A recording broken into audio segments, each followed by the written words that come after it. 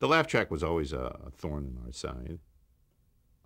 The laugh track, uh, as we know, is a carryover from radio days when live people came into a studio and laughed out loud at live performances. They saw the actors standing at microphones in front of them. Well, television was in the beginning run by broadcasting people, and they brought that tradition over. Only, unless you were doing a three-camera show, four-camera show, where an audience is sitting in bleachers and you're getting laughs, then you have laughs. But if you're doing what we did, working on a sound stage, there are no bleachers, there's no audience. We were told that we would have to add a laugh track. That is to say, after the picture was finished, we would go into into a mixing studio, and we would add laughter, mechanical laughter.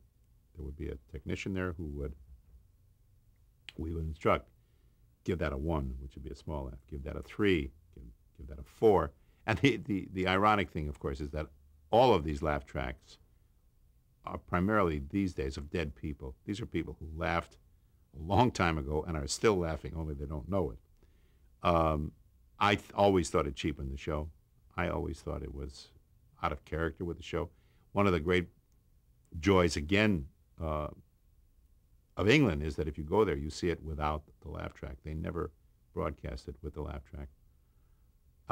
We had a couple of exceptions. We told in the network that under no circumstances would we ever have canned laughter during an OR scene, that when the doctors were working, it was hard to imagine that 300 people were in there laughing at somebody's guts being sewn up.